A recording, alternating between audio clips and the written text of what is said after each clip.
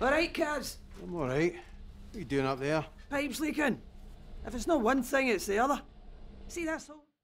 Sounds like a plan. See ya.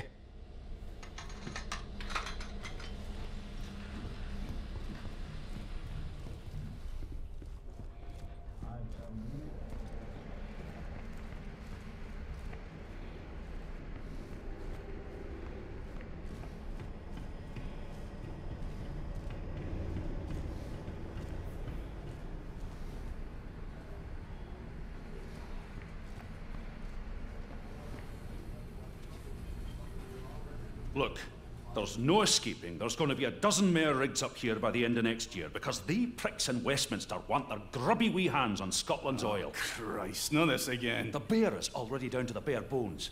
And Cadal are just going to make more cuts to get other rigs on the go. If we don't take industrial action soon, this place... Oh, come on! If we don't take industrial action soon, this place will be even more of a death trap than it already is. He's got a point though, Gibbo. We're down to a skeleton crew in the pontoons and it's ropey as fuck down there. Workers of the world unite! What do you think, Kaz? I don't know. Just here to fix the lecky.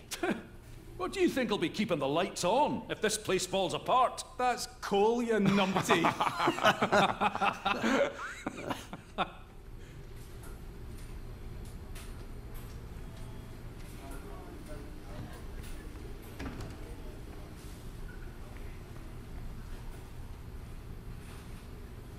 How you doing, boys? No bad, Kaz. Raf's here's a bit shaky, though. Going to be the lad's first solo dive this morning. Is that right? You'll be all right, pal. Especially with the big man here looking out for you. Have you done it before? Christ, no. I'll stick to the lecky, thanks.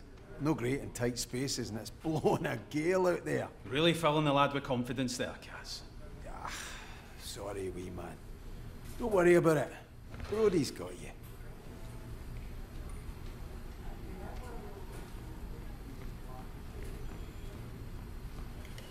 Enjoying your last day, McCleary? What's that supposed to mean? You've been a naughty boy, from what I've heard. Gi's peace. You're not exactly an angel yourself, Adair. I'll be fine. Well, you're not be missed. You wouldn't know a day's graft if it slapped you in the face. I'd like to see you try and do my job.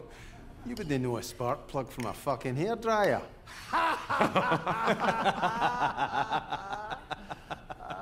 Watch your mouth, McCleary.